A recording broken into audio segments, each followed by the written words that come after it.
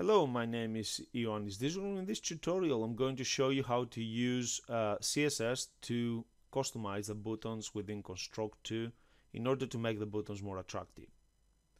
To get started, we need to download the CSS import.zip plugin, open it, right-click copy, locate your C drive,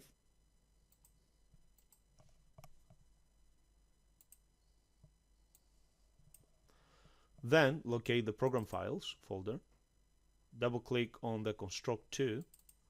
Please note that if your Construct 2 it is not on the program files folder, double check. You should have two program files folders, one for the 32-bit operating system, so it could be in there. Now let's go there. So I'm gonna double click on Construct 2, double click on exporters, double click on HTML5, finally double click on plugins and right click and paste. I'm gonna minimize this, I'm gonna close this as is no longer needed. And here I have created a style sheet. You can create a new style sheet by actually creating a new text document, and then you can call it, so I'm just gonna call it style1.css. You see the pop-up, select yes. As I have Dreamweaver installed on my computer, the default CSS editor. I've got now my CSS style ready. If I click edit, I will be able to see the actual styles that I've got. I have the normal position for a button, and I have the hover position of the button. So when the end user hover over with their mouse over the button, the background color will change, the font color will change. Let's close this. Let's go to the Construct 2 and create a new project. You can use an existing project. The first thing I need to do is double click here and import, go to the web section and select the CSS import. If you cannot see the CSS import, is because your plugin, CSS plugin, is not installed properly. So try to follow the steps till you actually see the CSS import. Now I have selected the CSS import plugin. I'm going to go to the properties and just change this to style.css. I'm just going to put here 1, 2, 3. Just break it purposely so you can see that it's not going to actually function if this name is not correctly set here. I'm going to then go to files, right click and select import, and I'm going to import my style.css. Please note you can put as many style sheets as you wish. Let's import file, import. I'm just going to import the style one as well. Now, what I'm going to do, I'm going to double click and add a button. I'm going to type on the text reset, click to reset the game.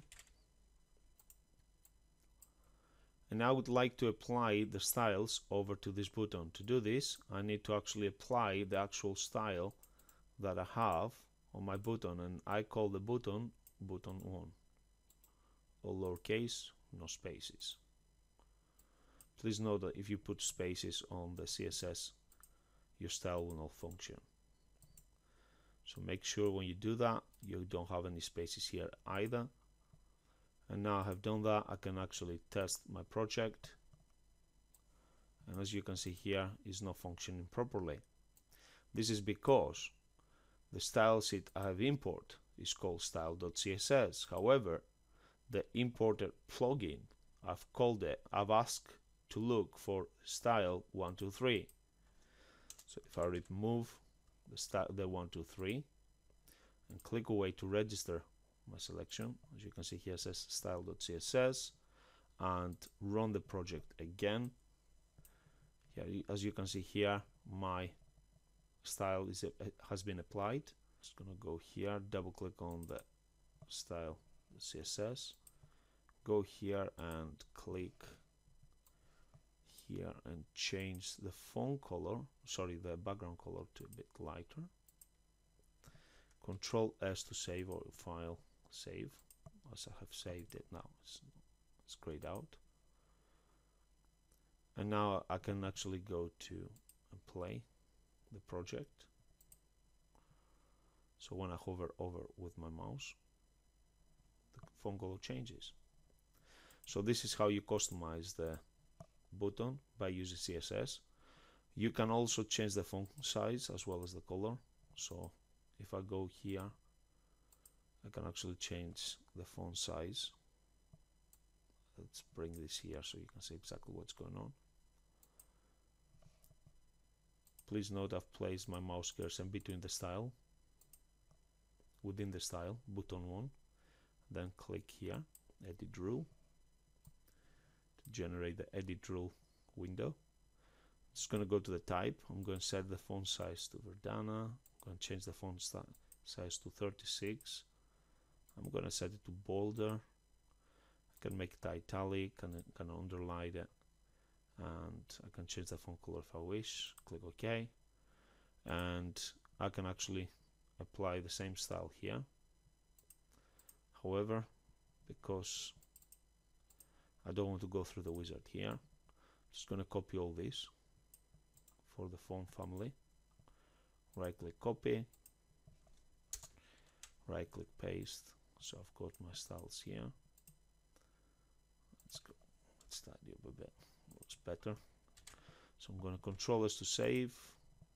I'm going to go back to my window, and if I refresh the page, the font size and the style has changed. So this is how to customize a button by using CSS. Now let's select this button to reset the things. So if I double click here, add the tile background very quickly, and I'm gonna make it solid.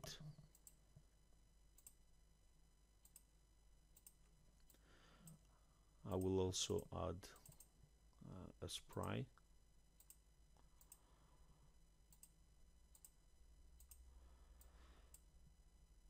And let's put it there, and I'm gonna change other behavior to be platform, so it's gonna be a player, and then my button is called button.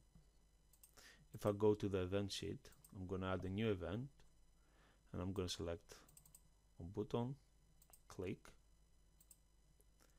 So when the end user clicks on the button, I want the system restart layout. Okay, so on button click, I want to restart the layout. So if we press play, okay, I've got here my character. Now if I click here, the player should go back to the beginning. That's it. Okay, so it's working. So this is how I can restart my game, reset my game, sorry. And this is how to customize the styles. Thank you for watching.